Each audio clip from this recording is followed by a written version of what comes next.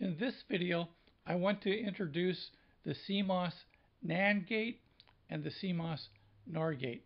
But let's first review some simple logic. Let's review AND logic and OR logic. At the left, I have a voltage V, and I have a switch that I'll call switch A, and I have a switch B. And I have a light bulb.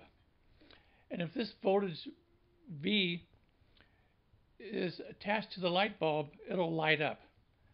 Over on the right side, I have an OR structure. Let's call this switch A and switch B. So AND logic means that I have to close this switch and this switch for the bulb to light up. Now, OR logic means that I can close this switch or this switch and have the bulb light up. So in this case, the AND required both switches to be closed for the event to happen. In the OR logic, it only required one switch to be closed for the event to happen.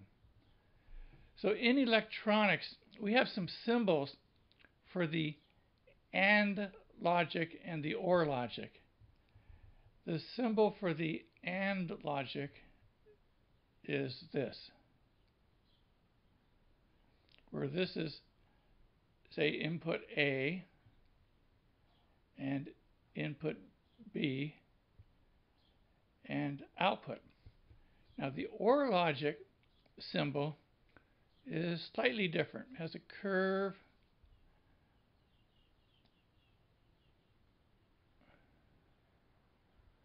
as input. We call this input A in our example, input B, and it has an output.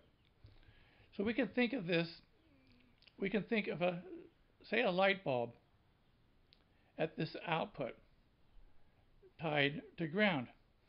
So if the A input is at a logic 1 and the B input is at a logic 1, then only in that situation will the output be a logic 1, and we'll apply a voltage and our light will shine. In the OR gate, let's also assume we have a light bulb attached to the output. Here's the filament tied to ground.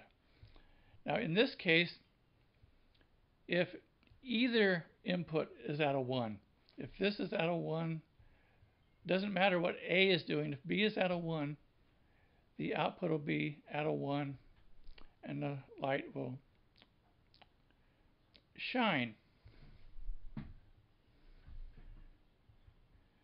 So in CMOS, we can generate the AND function and we can generate the OR function. But it's more simple to generate what we call the NAND function and the NOR function. It requires less transistors to generate those functions. So let's consider what a NAND function is. If we take this AND function with our input A and our input B, and we add an inverter to the output,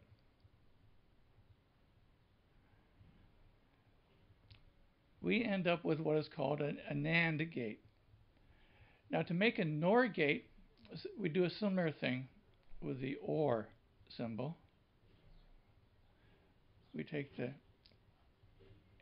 A input, B input.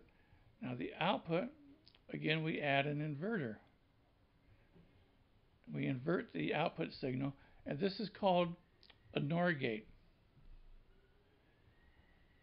Now this is a rather complex symbol, so in reality we can simplify this symbol, and we'll just put a bubble. Rather than drawing the entire inverter here, we'll just put a bubble, and now this becomes the conventional NAND gate symbol. This is input A input B, and output.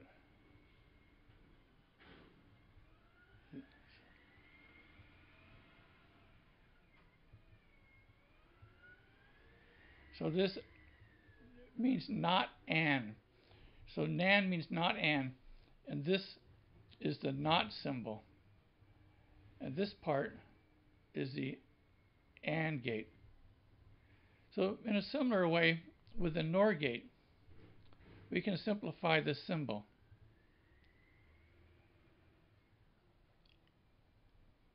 This is the A input, B input, and we'll show the inverter as just a bubble with an output. And this is called the NOR gate, meaning not or. So this is the or part, and this bubble is the not, in the not or. So if we, for example, have this A at a logic 1 and the B at a logic 1, the output of the AND gate will be at a logic 1, but the output of the NAND gate will be at a logic 0. So it requires both the A input and the B input being at a logic 1 to make the output a 0. Any other condition will cause the output to go to a 1. Now in the NOR gate, if we have a 0 at this input and a 0 at this input, we have a 0 at the output of the OR part, or a 1 at the output of the NOR. And if either the A input or the B input goes to a 1, the output will go to a 0. So let's see how we can construct the NAND gate and the NOR gate using the CMOS technology. Let's first construct a CMOS NAND gate. Let's say that we have a power supply, and let's set the power supply to 2 volts. And let's draw a p-channel transistor,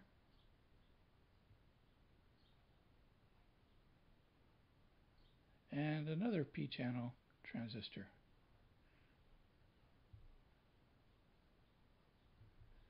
Let's connect the p-channels in parallel and connect N channels in series to ground. Now let's label this input A, and this gate of the PFET will label input B. And let's connect input A to this NFET and the input B to this NFET. And let's label this our output. So this is the CMOS NAND gate.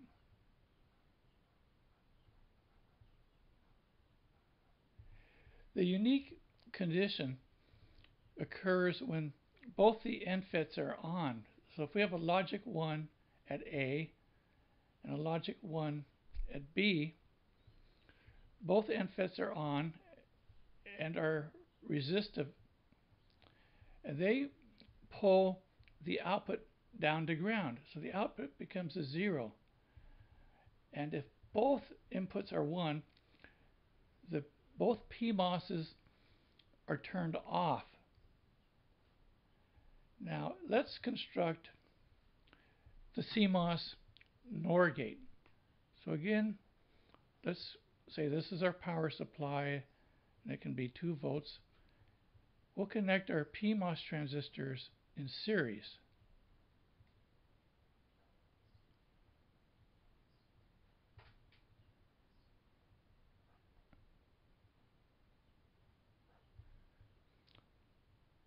And let's connect our NMOS or our N-channel transistors in parallel.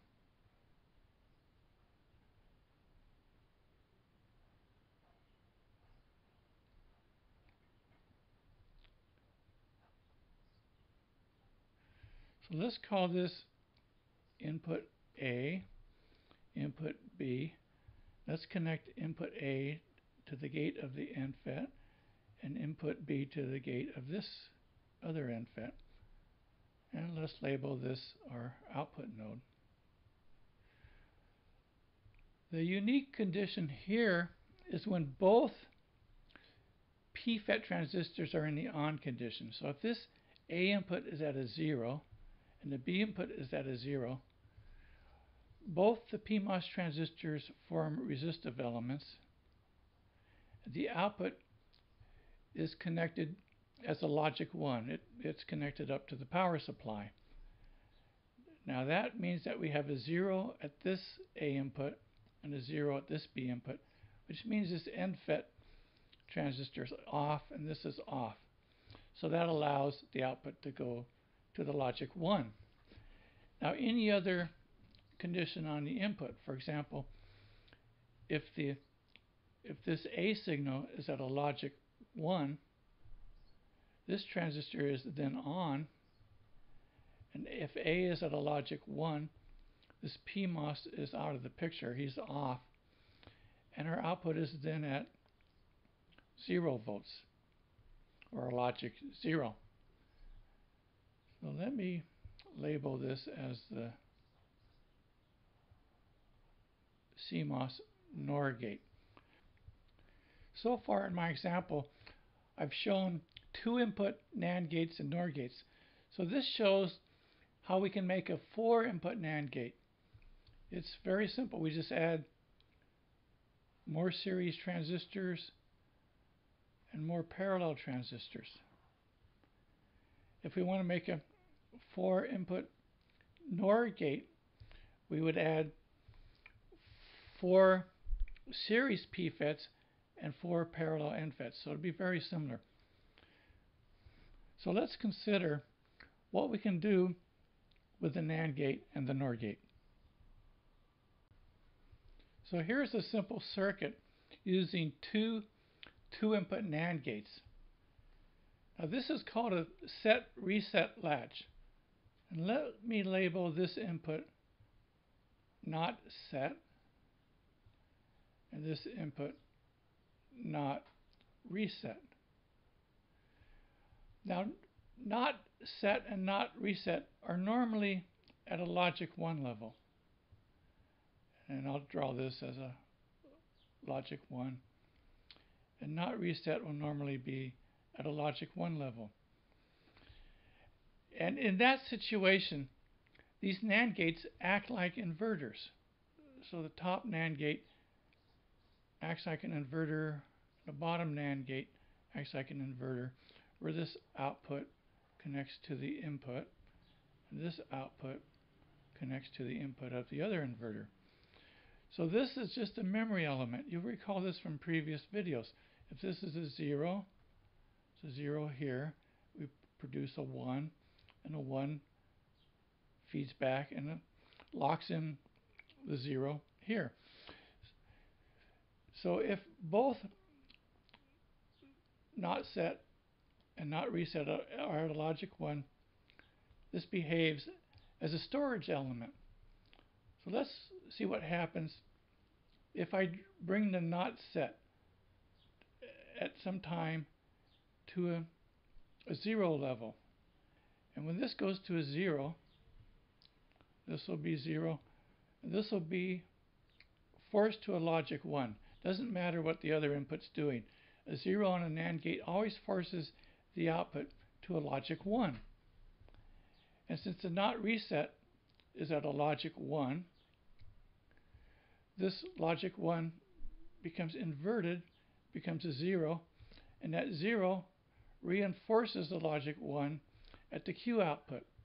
So when not set goes to 0, I set the Q to a logic 1.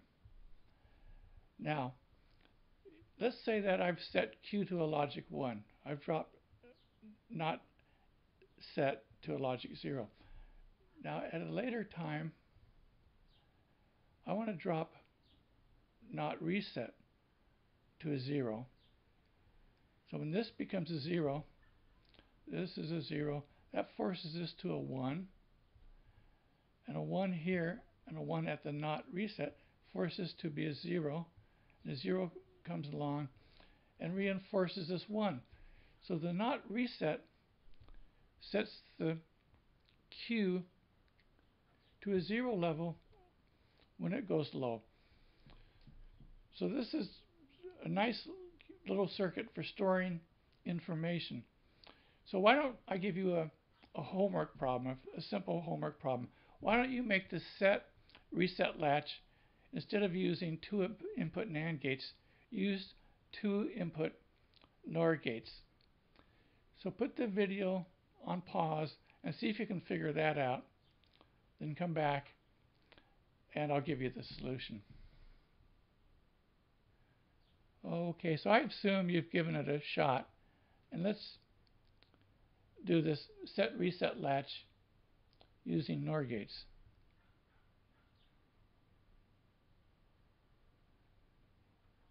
So let's make this a 2 input NOR gate, and like the NAND gate, let's draw another NOR gate down here.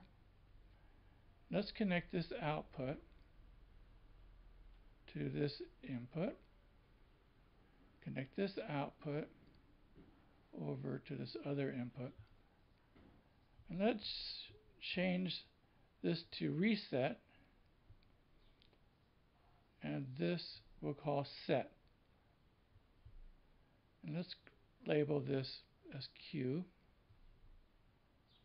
and not Q. So this is very similar to the NAND case, except the reset and the set signals are normally at a logic 0 level. The set is at a logic 0 level. So when the reset goes to a logic 1, that forces this to a 0, and the set being a 0 forces this to a 1, and that 1 reinforces the 0. So the reset sets the Q to a logic 0. And in a similar way, when the set goes high, let's say at a different time here, set going to a 1 forces this to a 0. This being a 0 here and a 0 here forces this to a 1 that reinforces the 0. So the set signal sets the output Q at a logic 1. So it's very similar to the NAND gate case, except the input polarities are inverted on the set and the reset inputs.